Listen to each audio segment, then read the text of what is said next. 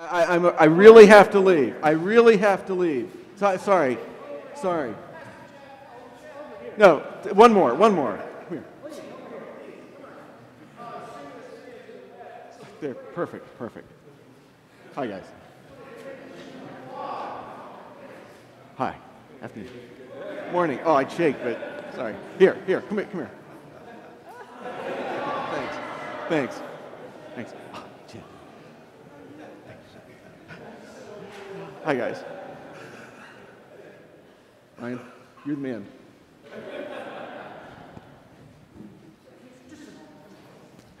Come here. I'm sorry, you're in my way. Just move that way a little bit. There you go. You're perfect. Now.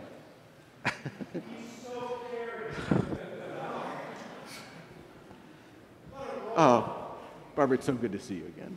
I just saw you 5 minutes ago, but it feels like it was yesterday. Hi, guys. I'll tell you what. This looks like the perfect spot for you all. Why don't you? I know. Here, one more. Thank you.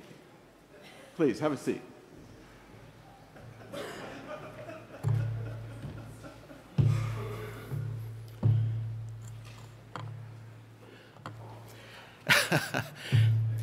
Today is my birthday, and you are my gift. Therefore, I insist that you love my sermon and speak of it often. When Pastor Ed asked me to preach on the High Impact series, I was thrilled because it gave me motivation to increase my own impact as a minister. After listening to Pastor Ed's sermon last week and Pastor Chinda's messages on the 2 Sundays prior, I knew just what to do. First, I needed to increase my reach, increase my audience, get better glasses. I needed to increase my audience. So I may have leaked to the press that I was about to become spiritual advisor to beleaguered pop star Justin Bieber, and you see what happens? I have my own paparazzi now. But you know, now the entire world can see me in action like you just did and hang on my every word.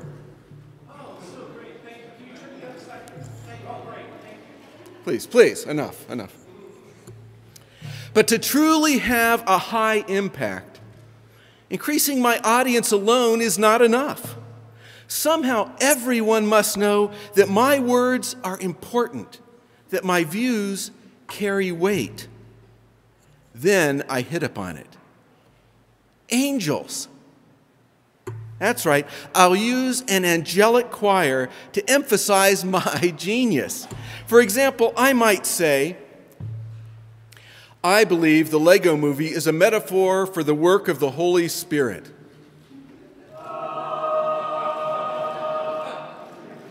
Or, I believe every Christian should like God on Facebook.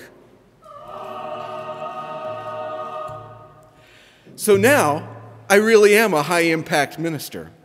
I can reach a vast international audience where I can share my own personal insights about current events, the world, culture, and God.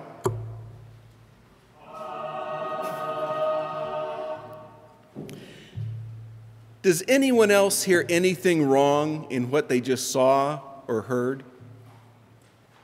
I count at least 3 things, 3 problems, 4 if you count the malfunctioning sunglasses. First, it was all about me. Nothing I was doing was for the glory of God or in service to God's mission.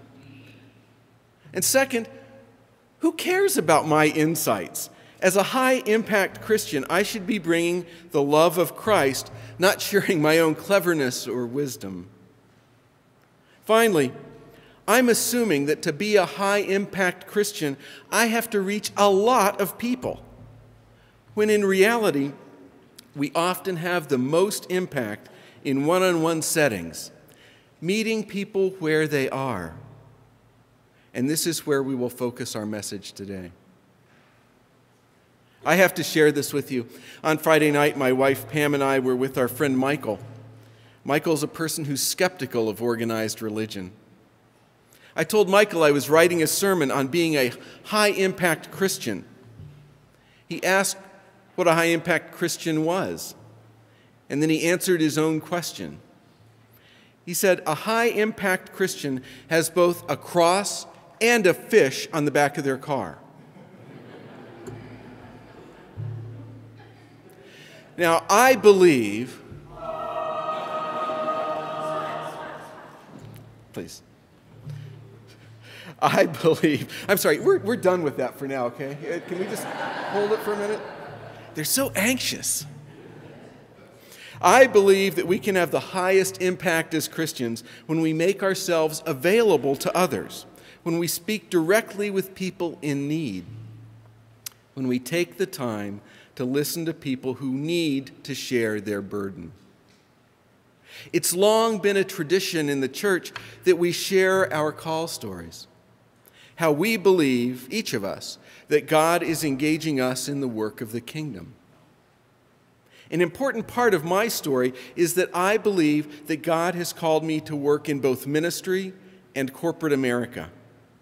And this has become increasingly clear to me in the past several years. Many of you know that in addition to being a pastor here at Mount Olivet, I work full-time at Freddie Mac, where I am Director of Finance Initiative Strategy.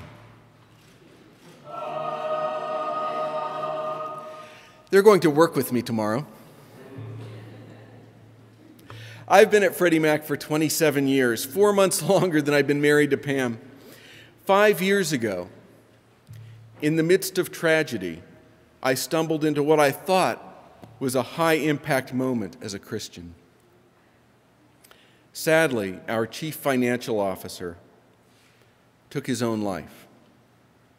Later that very day, I had a visit from our human resources team. They were organizing a small memorial event, heard that I was in seminary, and asked if I would open the memorial with a prayer. I said, of course. Later that afternoon, I was visited by corporate communications. They knew of my role in the memorial and nervously asked that I not speak of God, faith, prayer, Jesus, church, Christianity, or angels. I laughed. I assured them that I would not because, you see, between those two meetings with human resources and corporate communications, I had called David McAllister Wilson, the president of Wesley Seminary. You may remember David. He preached from this pulpit earlier this year. I explained the situation to David, and he suggested the same thing as corporate communications. This was a time for healing, not a time to be controversial. Over the next several days, this small memorial event turned into a large service of remembrance. A couple of thousand people packed into Freddie Mac's auditorium, and the service was streamed to every desktop in the company. I was introduced as a seminarian and future minister.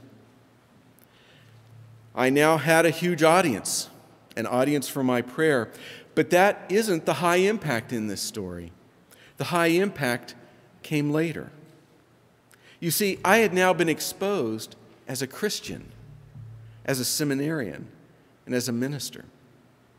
Almost immediately, that afternoon, people began to drop by my office to chat, sharing their concerns and their pain. And these are people I didn't know in many cases. I bought box after box of tissues, kept them on my desk, and I learned quickly that one of the most important jobs of the high-impact Christian, you may want to write this down, shut up and listen. Often our highest impact as Christians can be when we are with only one person, when we do nothing, when we make ourselves available to just be Christ's love for people who need it. Here's an example. A few months after my exposure as a Christian, I was walking down the hall at Freddie Mac. Coming the other way was a coworker that I'll refer to as Cecil. Cecil was looking at the floor, his shoulders drooped, and just as Cecil passed me, I heard,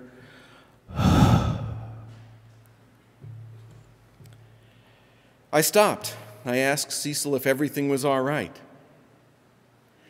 Cecil, who didn't really know me at all, told me a friend of his had just died, and that he and others had cared for this friend in the final stages of a long illness. He wondered if he had done enough for his friend. My mind raced. I was searching for something meaningful that would ease Cecil's pain, something I could say that would take away his burden. But Cecil kept talking. It dawned on me that Cecil didn't need to hear me. Cecil needed me to hear him. We parted 10 minutes later, and I said almost nothing the entire time. But Cecil walked away, smiling, shoulders straight, relaxed. This has been a hard lesson for me. In our culture of achievement, I used to think that to have an impact, I had to do work with every person I came in contact with. I had to be insightful, witty, and wise. I had to tell them something that would change their lives. It was almost like keeping score, and to win, I had to play an active role in the faith journeys of every person I came in contact with. But the times I really seemed to impact someone were the times I was just there for them. This distinction was made clear to me one day when I was lunching with two overtly Christian friends. One had just returned from a mission trip where he had led Vacation Bible School for Native American children. The other friend asked, "How many children did you save for Christ?" Well, the missionary said, "Well, none. My job was to just love them." I assumed I needed results to be high impact. I thought I had to chase down people and tell them what to believe, to convert them to my faith. I alone was responsible for my results, for my impact, and guess what? I was awful at doing it, I hated doing it, and it never worked. Perhaps that is because I was accepting the wisdom of the world. I was focused on achievement, self-reliance, on getting things done. Yet our scripture throughout this sermon series has been 1 Corinthians, and we have heard over and over that human wisdom is foolishness to God, and God's wisdom is foolishness to humans. God invites us to join God's work, not try to align our work to God. But make no mistake, making yourself available, listening, just being with people is work. And it's sometimes hard work. I am actually an introvert, and being with people like you completely drains me, especially you. I was teasing Stephen. Stephen. Look at, no, not yet. Okay? We're good. It can be harder to let people know of your relationship to Christ, your faith, your hope, and not put up a barrier to that relationship right away. But I believe that faith, that hope, that belief in God is where our strength lies. We're listening not because we're thoughtful, we're listening because it is our mission that came from God. There may be two people in the room in these conversations, but God is fully participating. I have to admit, my conversations with people at Freddie Mac are much easier because most everyone knows I'm a Christian and I don't have to explain it before we talk. Interestingly, knowing that I'm a minister is much less off-putting than I had assumed it would be. Recently, I co-hosted a retirement event for a coworker. At the party, I spoke with an acquaintance from Freddie Mac, someone I didn't really know well. He said he heard that I was a minister and followed with a statement that I've become accustomed to hearing. Ed, I don't know if you've ever heard this one. It was a very apologetic, "But I don't go to church." I laughed and told him that was okay. I didn't always go to church. And I asked how he was doing, and he then asked if we could get together for lunch and talk. We're having lunch this Friday. You see, God gives us opportunity after opportunity to have a high impact in our world, and our challenge is to be open to these opportunities and trust that God will be with us. God will tell us what to say and what to do. I no longer worry that I'm inadequate. I know that I'm inadequate. But I also know that God is more than adequate, and God will be there when I need him. I can trust that God will tell me what to say, tell me what to do, and show me where to be. The bottom line is this: it doesn't matter how old we are, how mature we are in our Christianity, how theologically trained we are. We can each impact people's lives for Christ. It doesn't matter if we're Wesley Seminary graduates or Duke Divinity School graduates.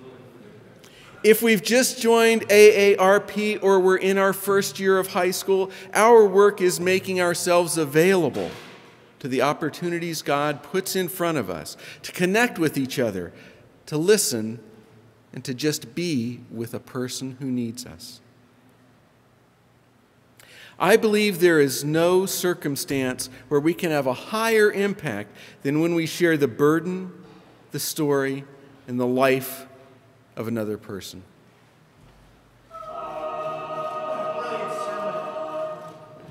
Amen.